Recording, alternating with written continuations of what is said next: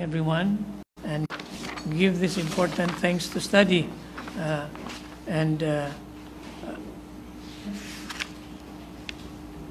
as we do this, we focus again our minds on our theme for the month. The Lord is good.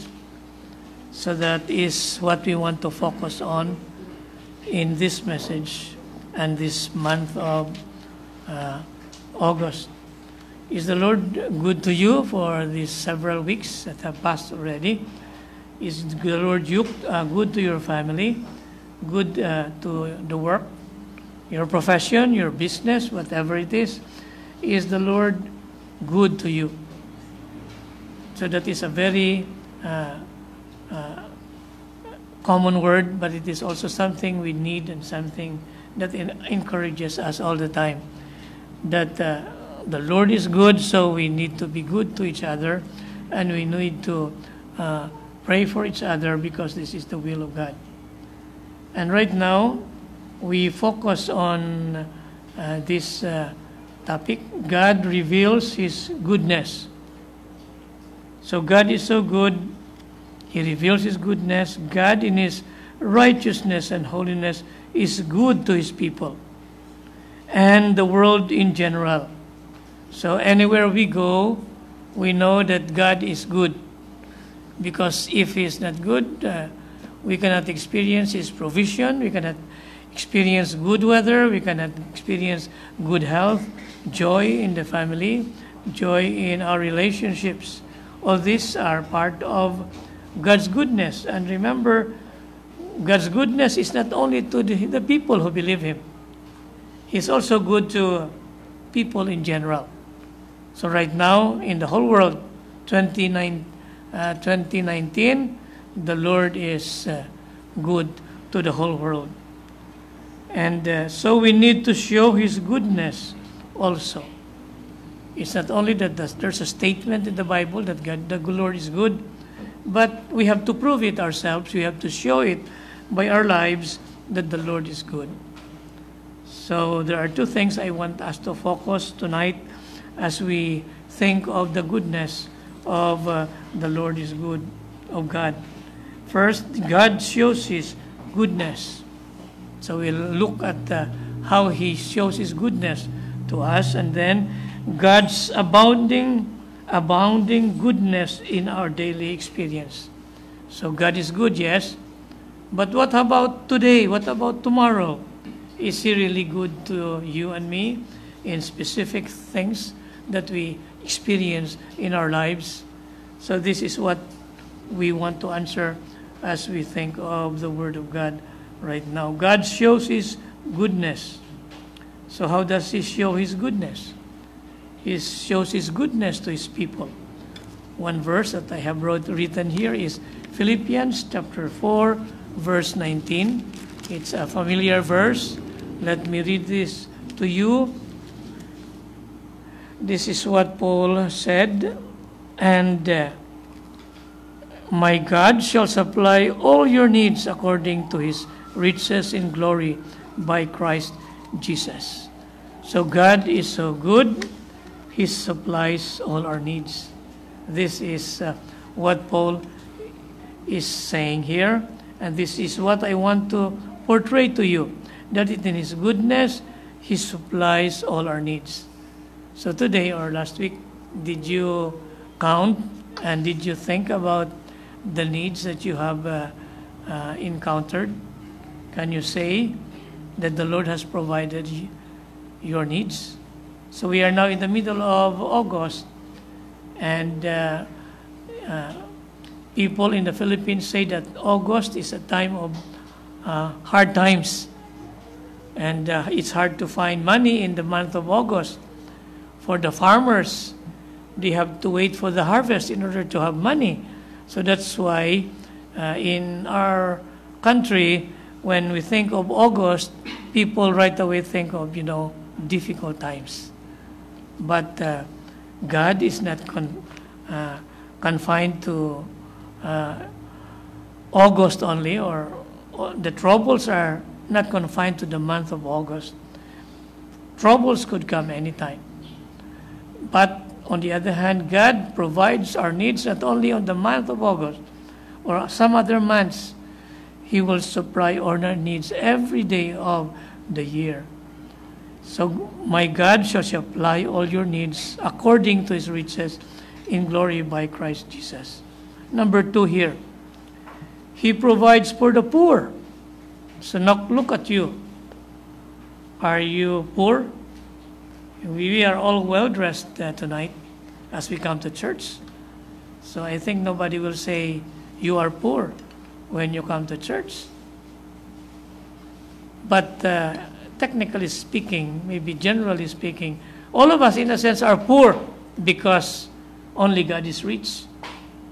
Only God owns the universe. But in another human way of describing, sometimes the professionals, the business people, people with big salary are not as, hard-pressed as people who have nothing. And praise the Lord, practically all of us here tonight worshiping with us, you have work, you have family, you have your needs met. So in a sense, we have something. But it's still true that we are not as well-fed or well-supplied as we want to. Because every one of us wants to have more money, have more salary, more income every month. So in that sense, I wrote this point, God provides for the poor. Because I know deep in our hearts when we look at ourselves and compare ourselves to the riches of God, we are poor, very poor indeed. And so the providence of God is very important in the life of the Christian. Because as we grow older, we need a lot of supply for the different needs of our children and our family, as well as needs to meet, the demands of a modern world. So God is good because he provides. God is known for his providence. And even if we are not supplied as we want to be supplied, still God is providing our needs.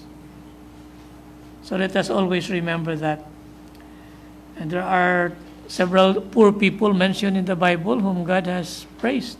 Lazarus, for example, the one who was just waiting outside the home of the rich man, waiting for whatever leftover the rich man has from his table to throw to him so that he could eat. Was Lazarus a literal person during that time?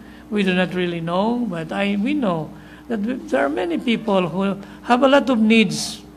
So once upon a time, maybe in our lives, we were like Lazarus with great needs. And we did not know where to get the needs. So like Lazarus, God is providing for our needs. The widow, Luke 16. The widow, had nothing. But the last 2 centavo in her pocket, she gave it to the church. Then the Lord noticed that because they were watching people who were giving money in the temple.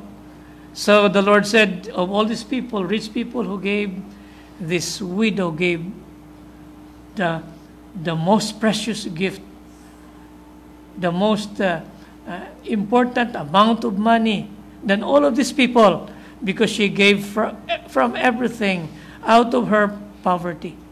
While all these people they gave, they still have much left over at home. So just some exaggerated illustration from the life of Christ to remind us that it's still important that we must believe that the Lord is the one who provides for our needs.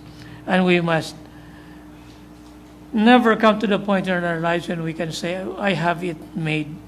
Now I don't need anything. Just like that rich man, who thanked God that he had everything. And the Lord said, tonight, I want your soul. So where will your money go? So let's be careful with that important matter that this story reminds us about.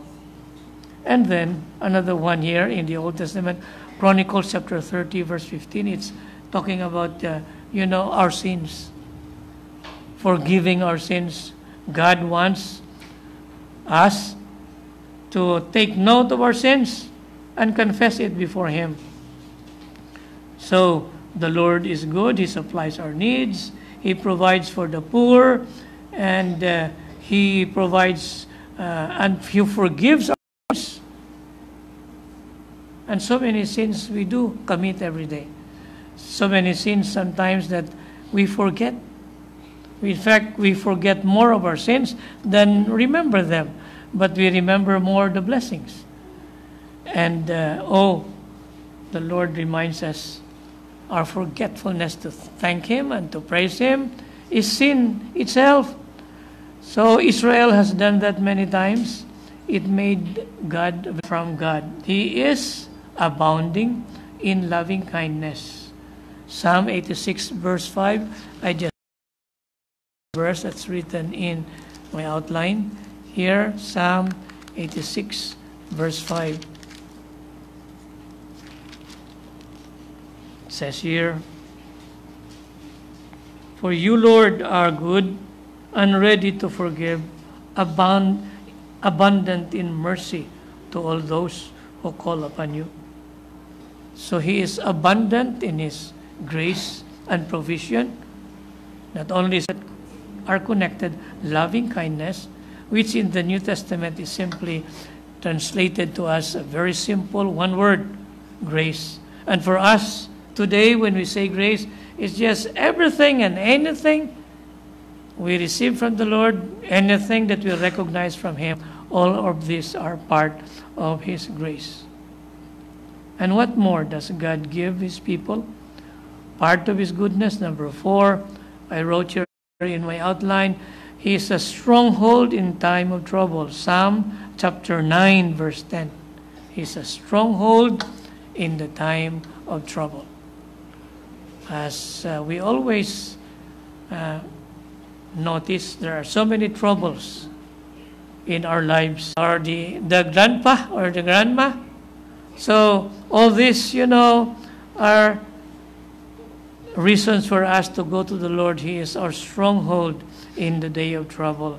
So remember that important Psalm chapter 9, verse 10. In our culture, we go to important people to ask for help in time of trouble, which is, in a sense, good. Though sometimes it's also bad because we Filipinos tend to go to the politicians all the time for small or sometimes we abuse that privilege, from our leaders. Our leaders also spoil us. They just give anything we ask because they want us to vote for them during election. But the goodness of the Lord in time of trouble is always there, not because God is a politician or God can be bought or can be convinced to do. One more thing here. God is good to His people. Number 5, God works all things for our good.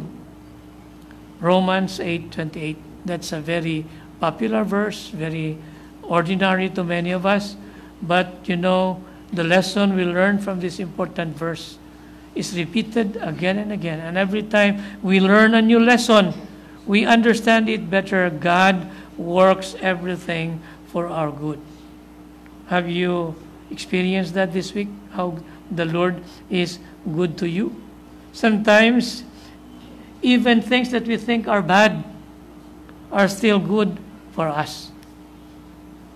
So, in the Old Testament, Abraham had no children, and God promised him to make him a great nation. So how can that be solved? How can God be good in promising Abraham to become a new nation and that he has no child? Well, you know the story. He gave him Isaac. And then when Isaac was a teenager, the Lord said, "You go and sacrifice Isaac." So the Lord promised Abraham to be a nation. Now, The only son that he has given him, the Lord asked him, sacrifice him. Where did he sacrifice him? In Mount Moriah. And they went there. And Isaac asked his father, Father, we need to have sacrifice to the Lord. We have the wood for the fire, and where is the sacrifice? And Abraham said, my son, the Lord will provide. Well, we all know that a very thrilling story, because Abraham, put up 12 stones to represent, Israel. And then he took his son, put him on top of that stone. And then he took the knife to slay him. When he was about to slay him, there was the angel of the Lord who called him, Abraham. God has seen your sincerity and your love for him. God only was testing you. Don't kill your child. Now look over on the other side. There is in the thicket a lamb there. You take it up and then sacrifice him in place of his son. So it was a beautiful story, which now we understand, because that Mount Moriah is about the place of the cross, or the place where Jesus Christ was hanged on the cross and died for our sins. And so symbolically speaking, Abraham, just like Jesus Christ, Isaac died, and then he gave him his resurrection. So today, God works all things for our good. What are your crosses? What are your calvaries? What are your difficulties? But you see, in our lives, we must always have a Calvary. We must always have difficulties. Otherwise, we will be so spoiled. We will not pray anymore. We will not ask to surrender to the Lord anymore. So that leads us to this final point here, and the way we could apply this message to our lives today.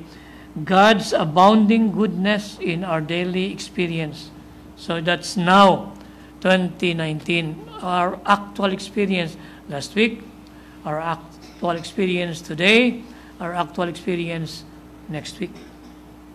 Number one, the Lord wants us to experience His goodness by obeying Him. So we go to Psalm 116, verse 12 and 13. We have to obey the Lord. What shall I render to the Lord for all His benefits toward me? I will take the cup of salvation and call upon the name of the Lord. 14, I will pay my vows to the Lord now in the presence of all His people. Psalm 116, it's a psalm of thanksgiving about God's deliverance for His people who trust Him. So what are the things that we should thank Him about? What are the gifts that the Lord has given us? So here in the notes, I just want to enumerate just briefly. Salvation, When we die, we go to heaven through our faith to the Savior Jesus Christ. So this is an important gift, our salvation. Now you take that word salvation, under that the Bible is teaching us so many things about salvation. Number one that I wrote here in the notes, election. What is election? In our salvation, we were chosen to be saved. And that choosing to be saved, God did that in a future, in the past that we can never fathom. Because God has no beginning and the end. So in that beginning, that was not the beginning when God was there. He already chose you and me to save us from the eternity past. It is the word that the theologians said, election. It's been mentioned by Paul in Romans. Elect of God, the doctrine of election. We have been elected to be saved. Well, sometimes connected with our word election, in our country, several months ago, we had an election. So the word election is something like that, applied to our faith in the Lord and in our salvation. But in this election that is mentioned here in connection with our gift of salvation from God, it happened, in the eternity past. We could not fathom how long ago it was, but there was always God, there was always with Him, the Son and the Spirit, there was always with Him His plan for the world and the future. And in that plan, He chose me and He chose you. That is election now.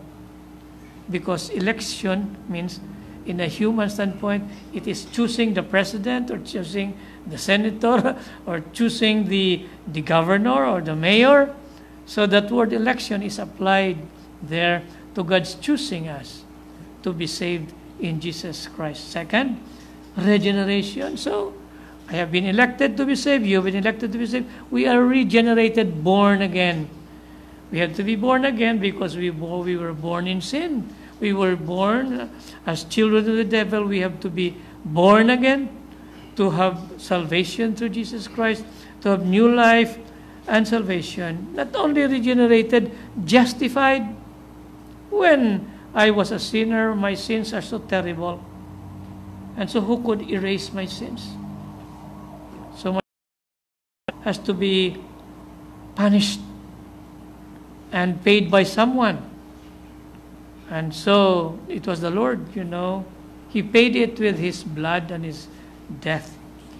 And then He used it to wash away my sins. I am now justified, qualified, in other words, to live forever in heaven and to be saved and to enjoy the blessings of children of God. So that is the word just. I am sanctified by my sin through the washing of the blood of Jesus Christ. I can say it like this, just as if I never sinned. That, according to one theologian, was the meaning of the word sanctification. Sanctify means to make righteous, the sinner to make him, the criminal to erase his crime. That is sanctification. So just as if I never sinned. We have always been sinners. We were sinners when we were born. We were sinners through our parents. We were sinners through the first father and mother, Adam and Eve. So all this has been erased now because of the justification of the blood of Jesus Christ. Because we are in the world, we live with people who have not accepted the Lord Jesus Christ, in the office, in the classroom, when you ride in the jeep or in the boat or in the plane, many people there have not accepted the Lord Jesus Christ.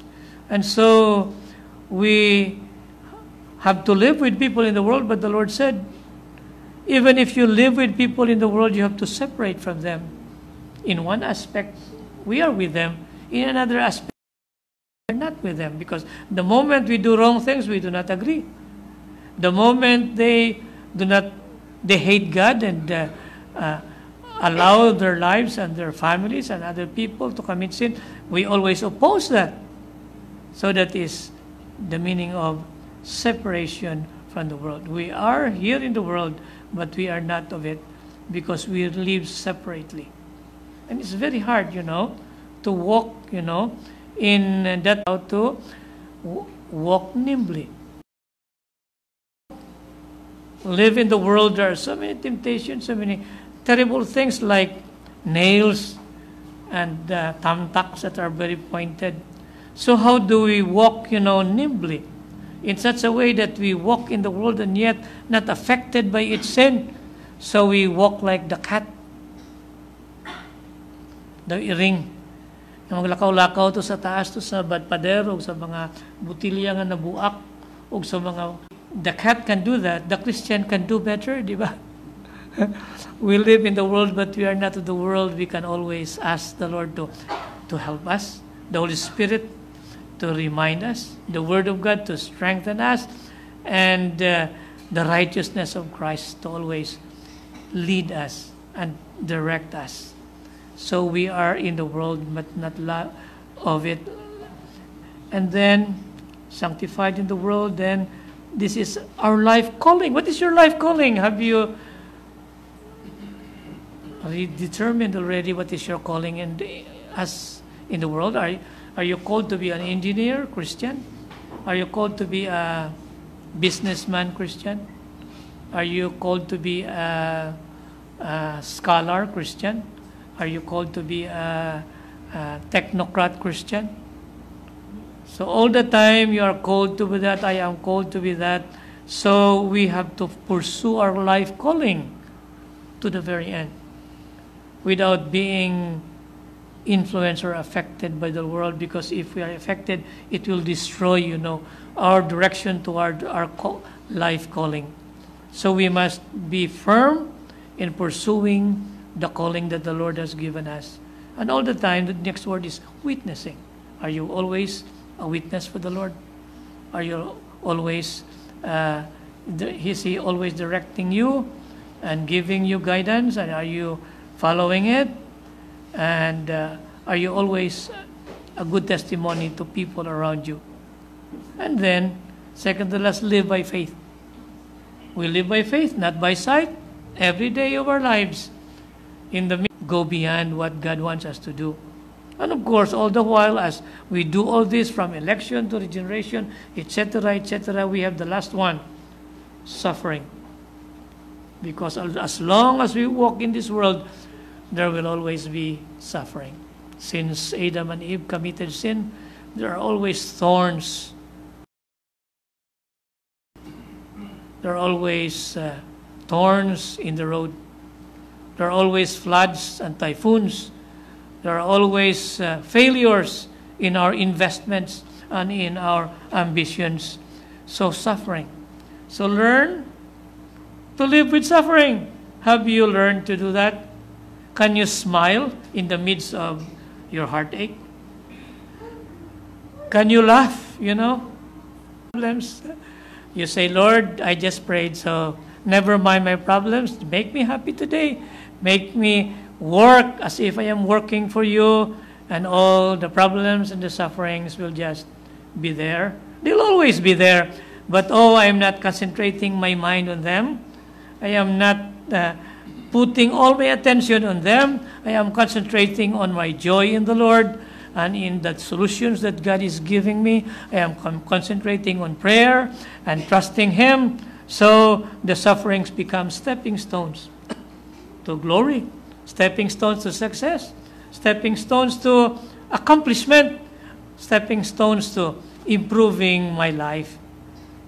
So that's what I mean, obedience to the Lord, taking the gift of salvation and all parts of that salvation in a bunch with the sufferings, and then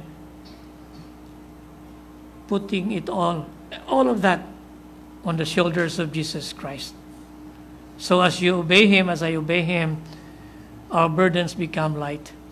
We can sleep well, we can smile, we can laugh, we can succeed in the midst of our failures. We can stand again and go back, do things all over again if possible. If not, then thank you, Lord. It's okay if there are things I cannot fulfill in my life. I can die at peace because I have already accomplished what I should have accomplished. So that's how we look at life. This is what I mean by obedience. You put that in a bunch, and that all means obedience. So what shall I render to the Lord for all His benefits towards me?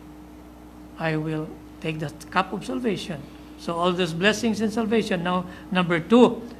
And then the psalmist said, I will call upon the name of the Lord. This means, despite all the hardships in life, we can have devotion. You say, Lord, I believe I can do anything you want me to do. You have a plan for me. And if I pursue it, you will be there to help me. And then what do I do? As I face all these things, Lord, I go back to what you told me I could do. For example, here in Ephesians. What did the Lord say here? There are many things I need to do here, but I have to obey Him. Ephesians chapter 4, And I am a new man. I have everything new in the Lord Jesus Christ. Ephesians chapter 5, I walk in love. I walk in the light. I walk in wisdom. So all these things the Lord has given me. And then another thing that we need to remember is we go back to Galatians chapter 5. What are these now? These are part, as we meditate on the Word of God, we call upon His name, we grow in faith and character. So Galatians chapter 5, 22 and 23, Christian character that we can ask from Him to put in our lives. What is this? It is the fruit of the Spirit: love, joy, peace, long-suffering, kindness, goodness, faithfulness, gentleness, self-control. All these are part of the fruit of the Spirit. So we are calling upon His name, and if we call upon His name, we meditate, we do our devotions, we pray, ask for His help in problems and trials, He will make us grow in faith and in character. And what a wonderful character the Christian has if you have the Spirit, the fruit of the Spirit. So what kind of Christian are you? Are you a Christian with the fruit of the Spirit? So have you been filled with the fruit of the Spirit today? Or did you fail in claiming the fruit of the Spirit today? Tomorrow or next week, what are the problems you are going to meet? Are you continually claiming this fruit of the Spirit in Galatians 5, 22 and 23? So you should, because this is part of our calling and blessing from the salvation that the Lord has given us. And then number 3 and last, God's abounding goodness in our daily lives. Fulfill our vows to the Lord, as we continue to live in the world. So once in a while, we do have promises. And that brings us again to Psalm 116. We promise the Lord to do this and that. We like to make promises. Di ba? Children make promise to their parents. Okay, Mom, Dad, I will study hard so that I will have high grades and then I will pass my course. When I pass my course, I take the board, I will pass it again. And then I have my own income. I could help you in some family projects. So here, Psalm 116, verse 5, what does the psalmist do? Gracious is the Lord and righteous. Yes, O God, our God is merciful. So, you do what you have promised. Is gracious. I will fulfill. What are your dreams and what are the things you want in your life? Psalm 116, verse 14. I will pay my vows to the Lord now in the presence of all His people. As people of God, once in a while, yes, I already mentioned we make promises, we make desires, we make dreams. Promising to a girl is promising to a boy. The son is promising to his dad. The daughter is promising to her mother. Student is promising to her teacher. Teacher, I will pass my assignment. I will pass the subject. So promises. It's maybe part of human life to make promises. Otherwise, if it's, promises is a disturbance of our peace in this world. The Lord will never put the word promise in His word. He will never put the word promise in our vocabulary. The truth, di ba? So promises. When you get married, you promise your wife, you promise your husband.